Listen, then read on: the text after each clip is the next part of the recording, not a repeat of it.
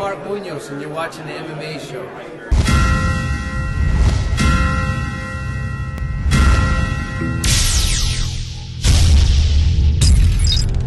Welcome to the MMA Show. I'm the Muscle Mole. Master Wang. And we're pleased to announce P from CP. He's back from Thailand. He's already living the dream. He looks as if he's lost about 4 stone.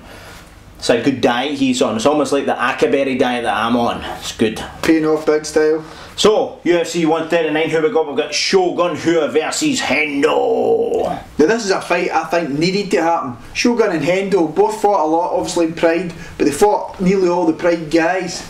That's one of the last fights to happen really for Pride. Shogun's fought, you know, he's fought your Overeem, he's fought Rampage, he's fought Little Nog. It just makes sense for him to fight Hendo, who incidentally is just off a big KO win of Fedor. So I feel this is a fight that should happen, and now it is going to happen. Master Wang, tell me exactly what's going to happen. Well, Hendo is probably the best fighter on the planet.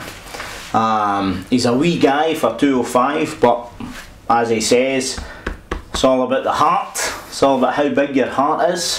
Who was it was telling us that? A doctor. Somebody was saying that recently. It's all about the size of his heart. Now Hendo has a huge heart. Hendo. It was Rashad Evans that said that. Rashad Evans at 138 questions and answers when asked, getting about Warrior sort of stuff. He's talking about Dan Henderson. Dan Henderson is one of my favourite fighters. Two Pride belts at the one time. Yeah. Both weights, dual weights. Strike Force, 185, goes up to heavyweight and smashes a legend. He's fought the best. He's in a three fight win streak. All 3 wins by KO. Single punch, well, mostly big. Left shoulder tight, chin tucked, big overhand. Sometimes you see the yardstick. Oh, it's got the wrestling. I think obviously Shogun Hua has fantastic Thai boxing. He's got fantastic grappling, but I honestly think he's no longer the man he used to be. Whereas Dan Henderson is always the man he needs to be, and for that reason, I think Hendo's going to win via brutal KO. I think Shogun is still very good Thai. When Master Wang says his grappling's good, I kind of disagree. His jiu-jitsu's good. He's BJJ. He has struggled in the past with wrestlers. Look how easily John Jones just threw him about like a rag doll. Even the problems with Mark Coleman. In terms of wrestling, Forrest Griffin in the first fight just overwhelmed him. That's something he will really need to watch. Hendo's problem I see in this fight, he's very flat-footed. He's a plodder. He's just waiting on that one big haymaker. He could absorb quite a lot in the way in. I think Shogun moving away, striking, could be very difficult for him. I just can't pick between the two. So Master Wang, let me hear you go. Hendo all the way. I'm going to go Hendo as well. Just because Master Wang's picks at 138 were off the hook. Everyone on the ball. Nice. Is that an advert?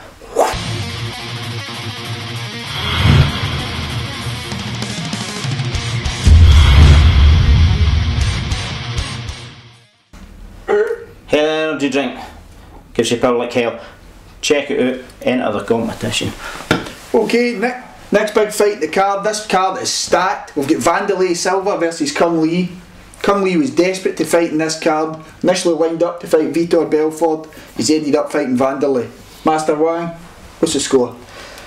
The score is, it asks a lot of big questions about what's happening with Strikeforce. Kung Lee, all these people are coming over. You heard it here first, Strikeforce is dead. They would not strip it bare like that and try to negotiate. Yeah, it's over him. But the thing of the matter is, the thing of the matter is, Kung Lee has, if you don't know who he is, because a lot of you guys maybe never looked at Strikeforce or never knew. Check out his crappy movies. He's got fantastic kicks. He has a very strong, one-sided traditional martial arts base, as well as an Taekwondo and Sanshou. So he's got like a really sort of kung fu style kicking. He's got a Taekwondo style kicking, but he's also all-rounded. He hits hard, he hits powerful, and it always creates a distance. Fighters don't want to engage him because he uses his kicks very well. He's quite old. He's 39, 7-1, which is quite an impressive record. I think he wrestled it, although he looks like an Asian fighter, I think he basically grew up in America, so he's got a big wrestling background. He's not easily put down, but the last time he lost was against Scott Smith. That's a guy who just comes, brings it in your face, tries to knock your head off, and that's exactly what Wanderlei Silva brings. Having said that, I have real problems with Vanderlei still fighting.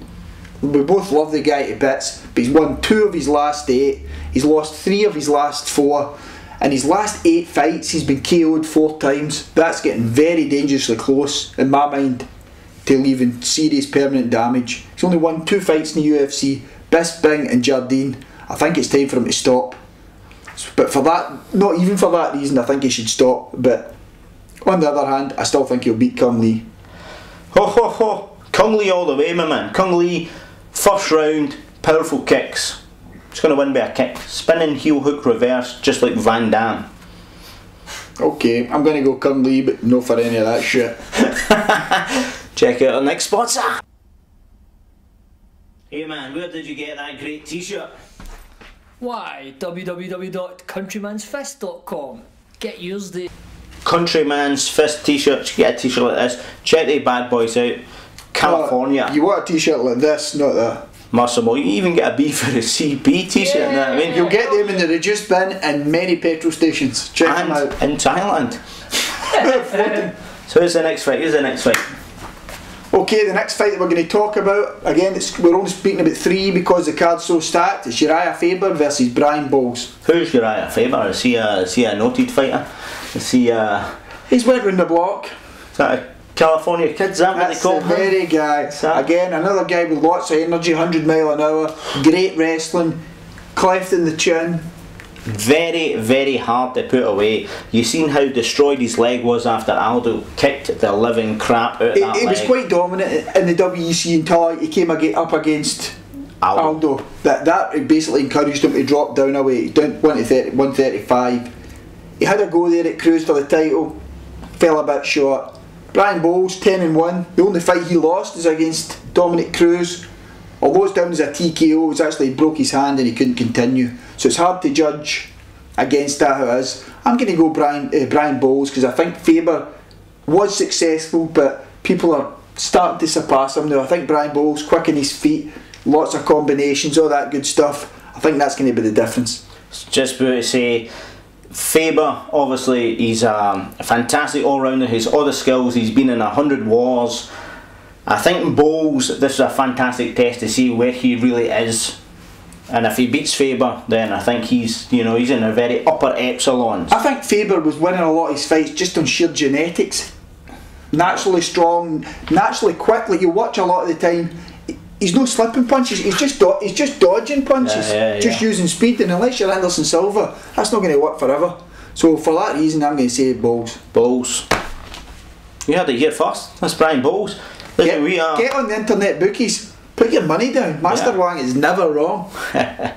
This is the MMAshow.info. Check us out on our website, Facebook, Twitter. Feel free to share. Feel free to write some comments. Get your picks. We want to hear your picks. Yeah, interact. We reply, we talk. And to all the people who do write comments, thank you very much. It's much appreciated. We try to reply to them all. Thank you. And you're also entering into the competition. Yeah, if you're in Scotland. Love you.